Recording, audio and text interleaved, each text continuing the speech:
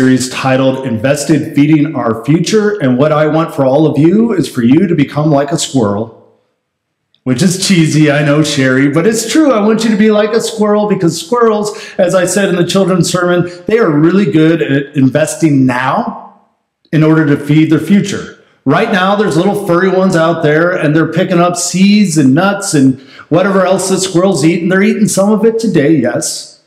But they're also squirreling away, they're putting away some of that food because winter is coming, and they want to have a good winter. They want to have a good future. And here's what I know about each and every one of you. You want to have a good future. You want to have a good future for yourself, for your kids, for your grandkids. You want to have a good future for your community and for your church. And so you need to learn how to get invested, because only by investing can you get a return. Imagine if Apple stock was a double in price tonight. Some people tomorrow would be really, really excited because they would be rich. But I wouldn't be excited because I'm not invested in Apple stock. And so it would make no difference in my life, because only by investing can you get a return. And so we want to learn how to become invested. Last week, we started off talking about a central skill or ability that you must have in order to make a good investment. And that skill, that ability is faith. We don't think of faith that way too often, but I think it is a skill or ability, something you can grow, something you can get better at. Here's a definition of faith. Faith is the ability to do what you can do and trust God to do what only God can do. Do what you can do and trust God to do what only God can do. I've talked about faith with this image quite a few times. If this is the first time you've seen this, let me explain. If you were to think about all the factors in your life, the things you can control and the things you can't control, things like, where you were born, whether you're a male, female, what your parents were like, what's going on in the global economy, natural disasters, what other people are doing and their motives. If you think about all the things that influence your life, what percentage do you control? I don't know. But for argument's sake, let's say it's 10%. And here's what I've observed about myself and about other people, is that what we tend to focus on is the 90%, the things we can't control. Well, they should, and he should, and they should have, and what about the weather and this sort of thing? And we spend our energy on this 90% we can't control, and so when it comes to our 10%, we got barely anything left. And this should be kind of good news, because sometimes in life we feel a bit overwhelmed, don't we? And we feel like we have to take care of it all. But faith is the understanding that you don't have to take care of it all, because you can't take care of it all. God is in the picture. Your percentage is about 10%. Way less than you thought it was. But here's the deal. You got to give it your best when it comes to your 10%. Because a mediocre effort is going to bring mediocre results. A half-hearted effort will bring half-hearted results. And so when it comes to your 10%, you got to give it your all. Or to put it another way, to live your best, you got to give your best. And we teach this to our kids. We already know. I'm not telling you anything you don't know. But to live your best, you got to give your best. And so there's a certain way, like when you give your best, it doesn't matter what the outcomes are, because you gave your best. You won in a certain way. I remember Sophie about a year and a half ago. She's 6 years old. She played on a soccer team. So at the time, she was like 4. And watching 4-year-olds play soccer is basically like watching cats play soccer. It's not really a game. And so I didn't care if she scored goals or if her team won. That didn't matter. All I cared about was that she got in the game, she did her best. Because I know, and you already know, that if you over and over again just give your best in whatever circumstances you have, it is the best chance you have to live your best. So today, what we're going to talk about an ancient story of these two brothers, one of them who gives his best. And then we're going to talk about your most valuable resource that you have, which is not your money. It's not even your relationships. It's your time. Because you can make more money, but you can't make more time. When your time's up, your time's up. And so we're going to finish by talking about your time. So let's jump into this old story. It's in Genesis 4. And what you need to know in terms of the context of the story was that there was these two people in the book of Genesis named Adam and Eve. Many of you have heard of them. According to the writer of Genesis, they were the first human beings, and they lived in this beautiful place called the Garden of Eden. And then they messed it up. And then they tried to blame everybody and didn't take any responsibility for messing it up. And most of us, that's kind of the end of the story, but it's not the end of the story for Adam and Eve. Because they have sex. At least we think they do.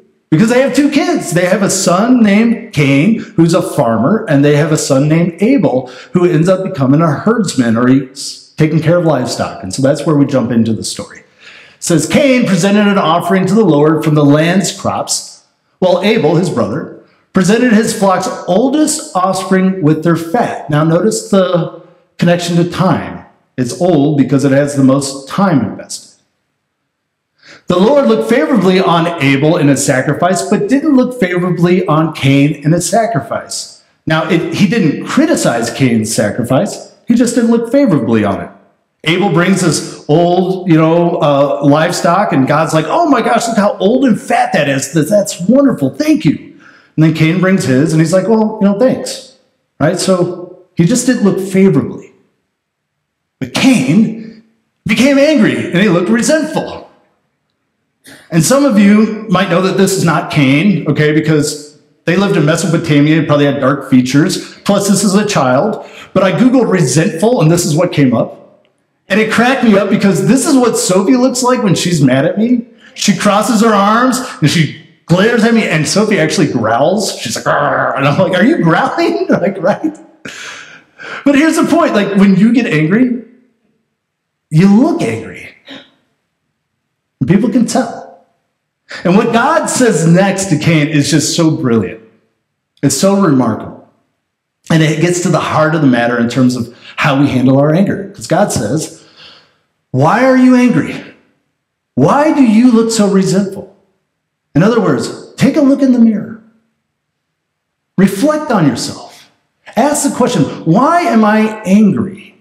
Because if you ask the question, why am I angry? Then you can ask another question. Is it worth being angry about this? And then you can ask an even deeper question. Did I play a role in this? And what we tend to do is we tend to project, not reflect when we're angry. We say, he did it and she did it and they're wrong and they made me angry, as if they have the power over you.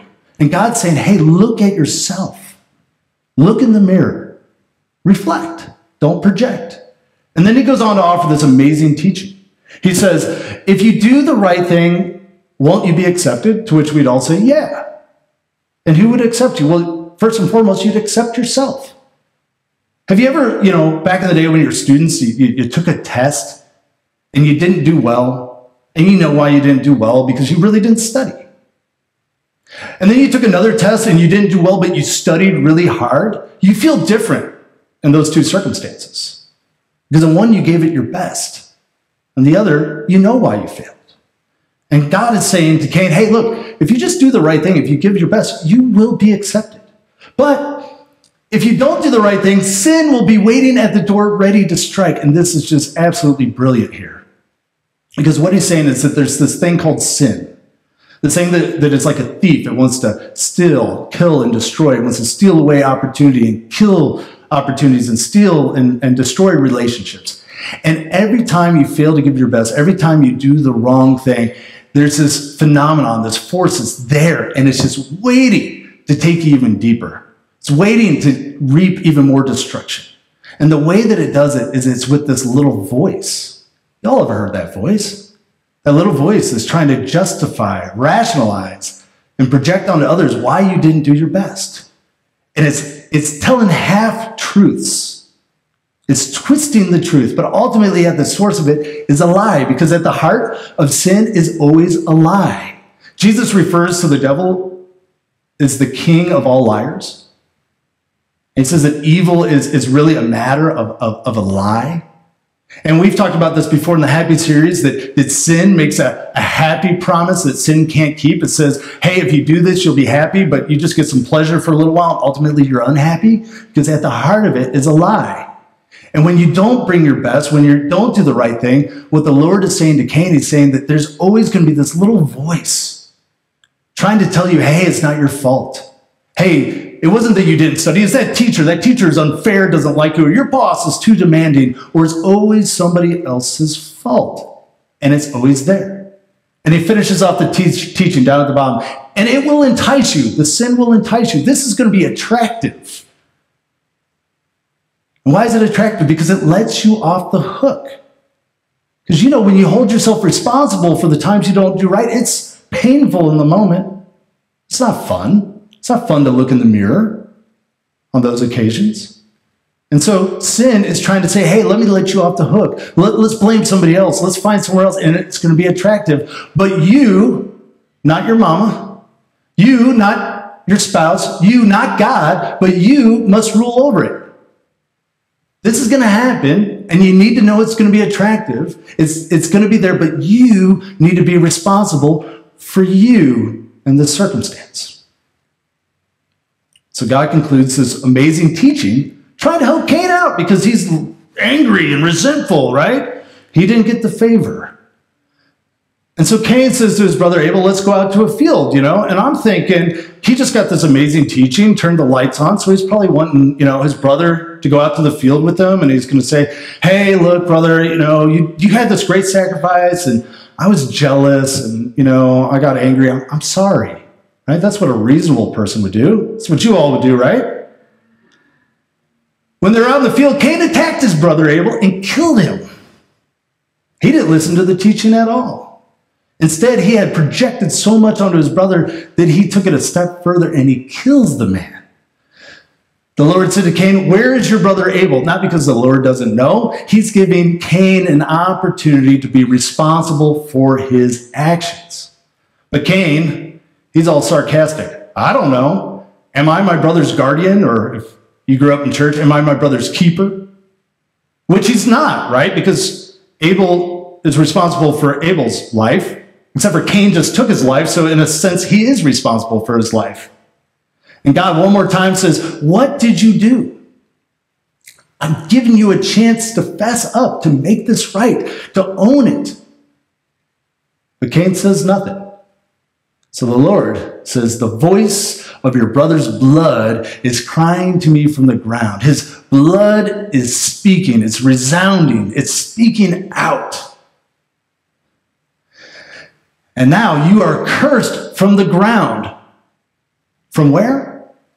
From the ground. Not from God. Okay, this is really important. God's not cursing Cain here, but the ground is. Imagine you have a car and you never change the oil on your car. And then eventually it breaks down on the side of the road. And you're like, God is cursing me. No, God's not cursing you. You did that to yourself. The car is cursing you because you didn't change its oil. You were cursed from the ground that opened its mouth to take your brother's blood from your hand. You did this to yourself, Cain. And when you farm fertile land, it will no longer grow anything for you. You can be in a place where growth is happening, but nothing's going to grow. Let me pause it here for a second.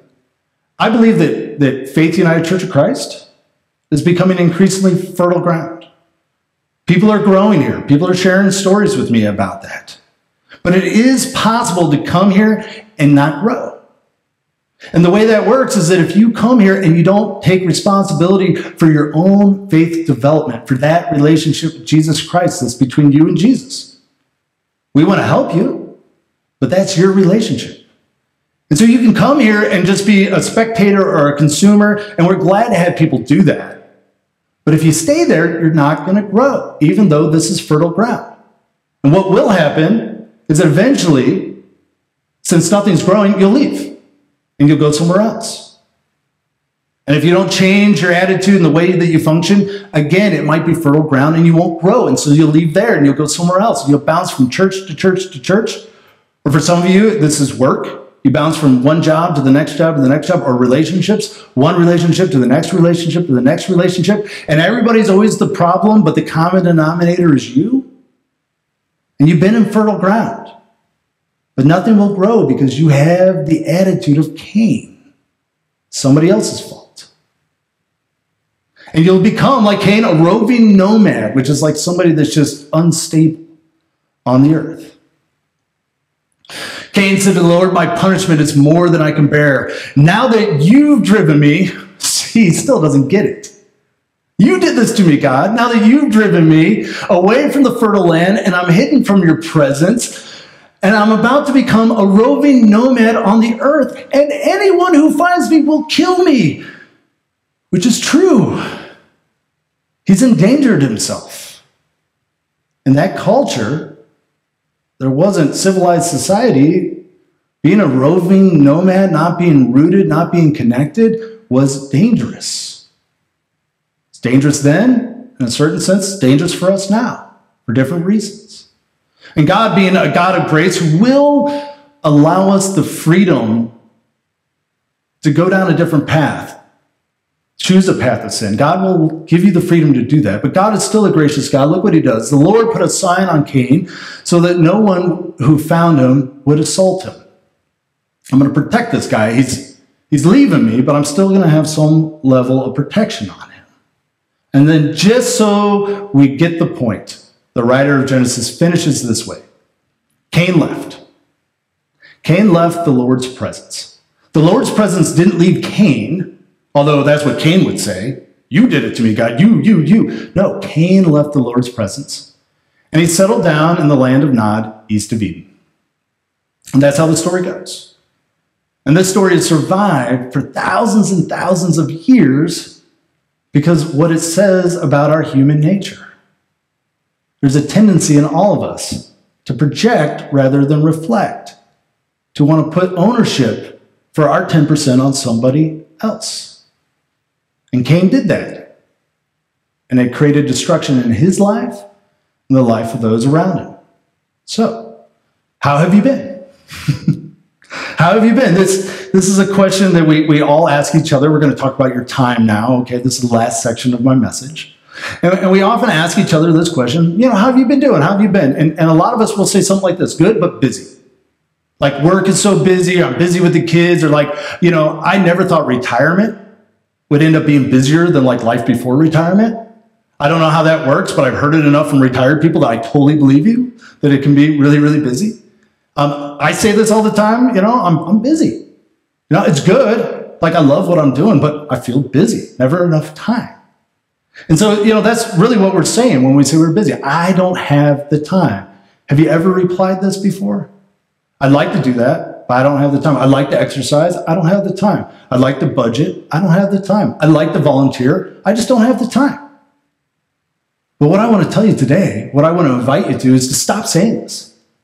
Don't ever say this again, because it's not true. I'm going to show you why in a moment, but here's what you should say instead. You should just say, I choose not to invest the time. You might not say that to somebody who wants to hang out with you. Hey, Scott, would you like to get together? And sorry, I choose not to invest time with you, right?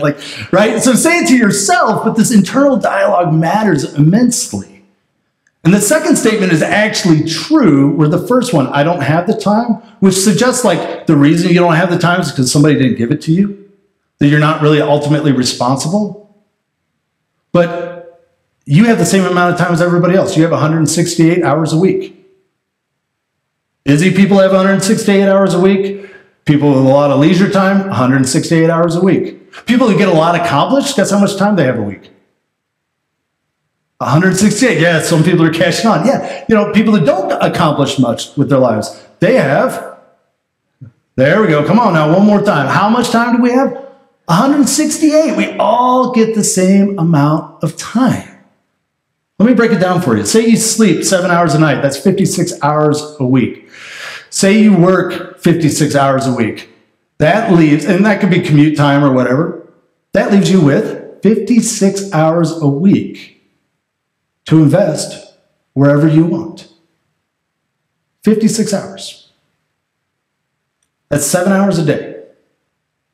And it's your time. And here's one thing that I've noticed is that if you don't take responsibility for your time, your most valuable possession, somebody else will fill up your time. Or it'll just be spent in ways that you don't know what happened. What happened to the time? The day just flew by. It's so easy, isn't it? Please tell me I'm not the only one that experiences this. Right? So where do we spend the time? I don't know where you spend yours, but the average American spends 5 hours a day on TV. I'm so busy. I don't have the time. Well, no wonder if you're watching 5 hours of television a day. I like to watch television. I do. There's some great shows on. We watch Netflix, we do it all. It's great. Sometimes there's good sermon illustrations even. But 5 hours. If I'm spending this much time or even half that, do I have the time? Do I have the time to exercise? Do I have the time to take care of my body and my health? Do I have the time to invest in relationships? Do I have the time to manage my money well? Do I have the time to get involved at my church? Do I have the time to read the scripture and to pray? You want to totally disrupt your life in a positive way, I believe? Then do this. Start each day with 15 minutes of Bible reading and prayer. 15 minutes. You get 7 hours a day of bonus time. I'm just saying 15 minutes. And it's best if you start each day, beginning of the day, right at the beginning. Your best. Give your best. Invest your best in order to live your best. And we've talked about it before. If you have a smartphone, which like at least half of you, maybe 3/4 of you probably do at this point, you can download the Bible app and you can set a reminder. And it'll say, hey, read your 15 minutes this morning at 7 o'clock or 8 o'clock or 6 o'clock, whenever you wake up. You can do a Bible plan. I'm doing one on prayer right now, which is great because it's helping me to pray things that I wouldn't focus on. And it will remind you and it will orient you. It will invest in the relationship that sets up every other relationship. 15 minutes. And maybe you're like old school or you just like a flesh and blood Bible, which is not flesh and blood, but we say that about Bibles. And so you want to read a real print Bible. And you're thinking, I don't know where to start. I got a suggestion for you. Matthew 5. Anybody heard of that before? Yeah, Matthew 5. It's where the Sermon on the Mount is. It's where we work through this in the Happiness series. It is some of the greatest material there is on the planet. It's Jesus himself teaching. 15 minutes. You could do more. Like you'll benefit if you do more. But if you start there, it will make a difference. It will change your life. Pick a chair, pick a spot, get your coffee, your tea, whatever it is, set the stage, and just 15 minutes to start your day. Connect with the source of life, and it will change your life. Got to be responsible for your time. I'm going to finish with a scripture, and this last scripture, it might sting a bit, okay? And I don't intend to be judgy here on this one. This is coming at me too, okay? But I say this to you because I love you as much as somebody in my position can love a crowd of people. But I want you to hear this from Proverbs. The lazy have strong desires but receive nothing. What's the problem with these people? Is it that they don't desire to grow in their relationship with Jesus? No, that's not the problem. Is there a problem that they don't desire to be healthy, that they don't desire to fix their marriage or invest in that relationship with that coworker or what have you? That's not the problem. No, they have strong desires. The problem is what? They're lazy. Y'all know what laziness is, right? I mean, like, I could get a PhD in lazy, you know? We all have struggled with laziness as part of the human condition. Hard to get going. But the appetite of the diligent, the disciplined, the focused, the committed, it's satisfied. They get a return on their investment. And it's a good one. And they're satisfied. They're happy. They have peace. So let us pray. Oh, Lord, you've given us valuable things. You've given us some measure of money. Thank you for that. You've given us relationships. Oh, we thank you for those. And you've given us time. So help us to stop thinking we don't have enough, because we all have the same. Let us lean into the truth rather than to believe that little lie that is enticing, because it allows us not to be responsible for ourselves, and that feels good for a moment. But those that are diligent, Lord, you say, those are the ones that are satisfied, and I think it's even better than that. When we take responsibility to use the gifts that you've given us, you say that you multiply them, and that you make the impact of our lives flow into the lives of others, all for your glory. So inspire and convict and just help those that are here, including me, just to improve, Lord. Let us connect with you each day. Let's make that a priority so that you will lead our lives. In Christ's name we pray. Amen.